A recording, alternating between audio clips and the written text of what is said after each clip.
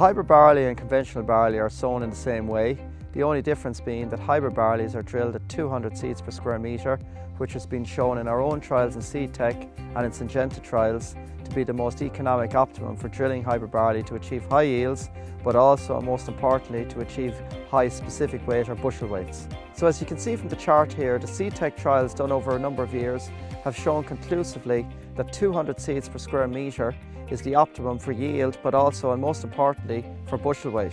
So people often ask us, what's the correct seeding rate from hybrid barley? And it's very simple to work that out.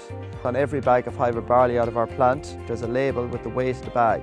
And you just divide that weight, which in this case is 530 kilograms, by 5 for 5 hectares.